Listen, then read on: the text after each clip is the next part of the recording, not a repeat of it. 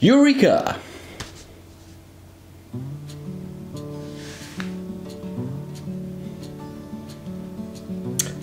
Nice, eh?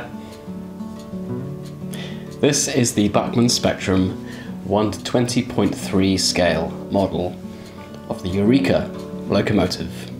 I first unboxed this model about 15 or more years ago, but here's the box it came in. There you go.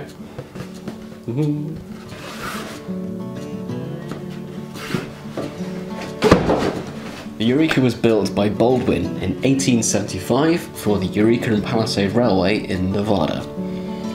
Then it was sent to the Sierra Nevada Wood and Lumber Company, where it worked for a number of years. Then the engine was bought by Warner Brothers, who used it in several movies. Then it went to California State Railroad Museum, who used it as a reference for restoring another very similar locomotive.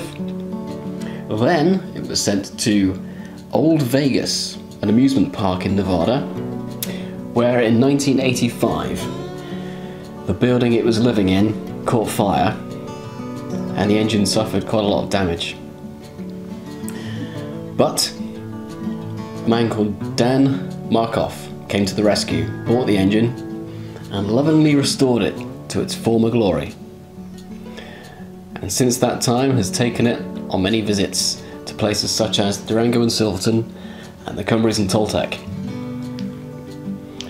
I've never seen the engine in real life, but I'd love to one day. But my family came to know about it after we visited the Durango and Silverton in 1998. And we bought a few videos, old actual cassette tape videos from back then. One of them featured the Eureka visiting the line, so instantly became a fan. Fast forward a few years, when I was a teenager, I was collecting big hauler models by Bachmann with my plans for a G-scale model railway. My parents wouldn't let me build one in their garden because they thought it would ruin their flower beds, even though I insisted it would complement the garden, not ruin it. I still had to keep my models up in the attic.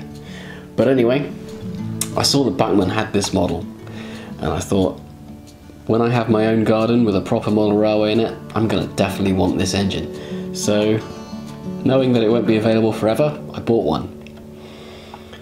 And even though it's a Spectrum range engine, it used to run with my big hauler stock perfectly fine. Now, that's where I got confused, because it being Spectrum, them being big hauler, they worked fine together. I saw an item I quite liked, which happened to be a Spectrum range. I think it was a flat car. Bought that. When it arrived, it was noticeably bigger than the rest of my stock, and the coupler height was different, and it just wasn't compatible with this so-called Spectrum model. So I contacted the guy I bought it from, the model shop, and he explained the difference, and so I had to send that one back and swap it for a big hauler model. So, this being Spectrum range, why did Bachmann make it with a lower coupler? Well, if you look at their presentation video, which I think is still available on their YouTube channel from many years ago, it says that being a smaller engine, it doesn't look out of place with the smaller scale big hauler range. So with big hauler being the more affordable range, they're probably opening up the possibility of this model going to a bigger audience than keeping it purely for the more upmarket Spectrum range. So, okay. And also, they brought out passenger cars for Eureka and Palisade, which Bachmann never made passenger cars in the Spectrum range, so they had to be big hauler type coaches. So okay, they wanted them to go with those, so that makes sense if they kept the coupler height the same. However, that to me, who wants to work in the more accurate 1 to 20.3 scale, where I want Spectrum range models, that's a little bit annoying. Now, Spectrum range cars do come with a little step down coupler, so you can adapt down to this lower level, but then that does make them incompatible with AccuCraft and AMS models. So I'm going to have to raise the height of this coupler in some way, so hopefully I'll fix that soon, because I want to run this with a AMS Jackson Sharp coach with a caboose, just as you would see on a typical excursion on the Durango and Silverton or the Cumberland and Toltec. But anyway, looking at the features of the model itself, it's very well detailed. It's got all metal linkages, working Stephenson's valve gear. It has LED headlight and LED lights in the firebox as well. And this model also comes DCC ready, which is something I'll look into in the future. Looking close up at a lot of the features around the model, you find that a lot of the little pieces are made of metal, which is nice, including the bell.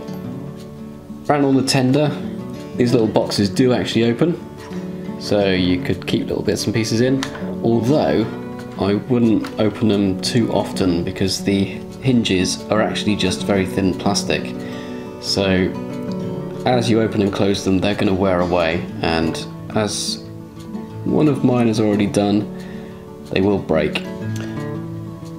But looking around the engine, there's so much detail around it, even the chains hanging onto the trucks here. The cab is supposed to be a wooden cab, which it really doesn't look like wood. It just looks like plastic, as it's pretty much just a solid colour. So I may get around to fixing that in some way and just making that look a little bit more realistic. I'll figure out how some way. And also the logs, when you get model logs, they very rarely look really real. These aren't too bad, so maybe a wash of paint over them to weather them a bit, or replace them with actual wood. I'll look into that again at some point as well.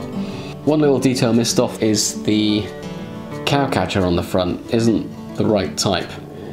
You've got the vertical ribbing, whereas the EUREKA actually has the horizontal ribbing, which Bachmann did put on later models, so it's possible to find one available somewhere online. I think Bachmann themselves are sold out of them, but if you're lucky enough to find one, then you can replace one and make it look a bit more, a little bit more true to the real one. But there you go, a very lovely model. Let's see it running outside. Just before we see it running, I thought I'd just show you how it goes together.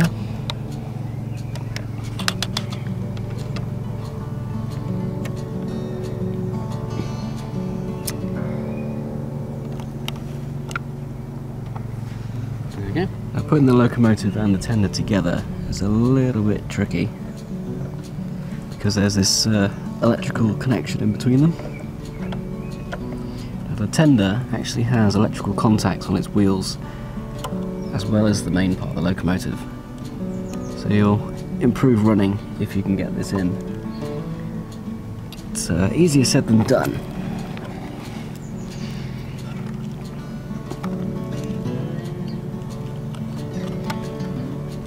Basically you've got to get right under.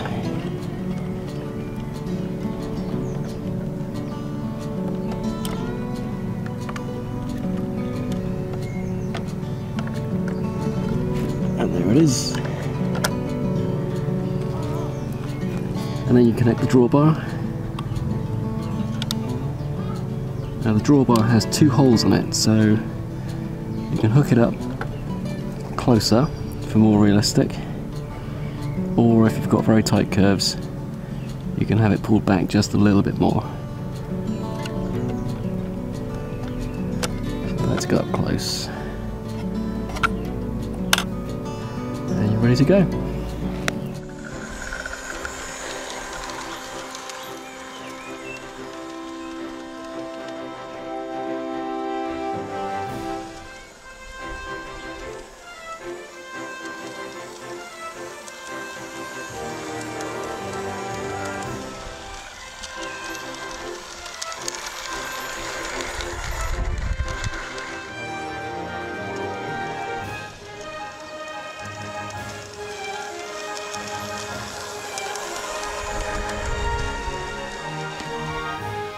There you go. Was that nice? So hopefully next time you see this engine featured, I'll have the couple height sorted so that I can run a Jackson Sharp coach right behind it. So we'll see what happens.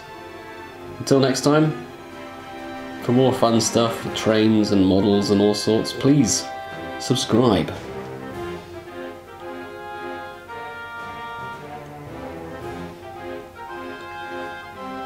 Go on.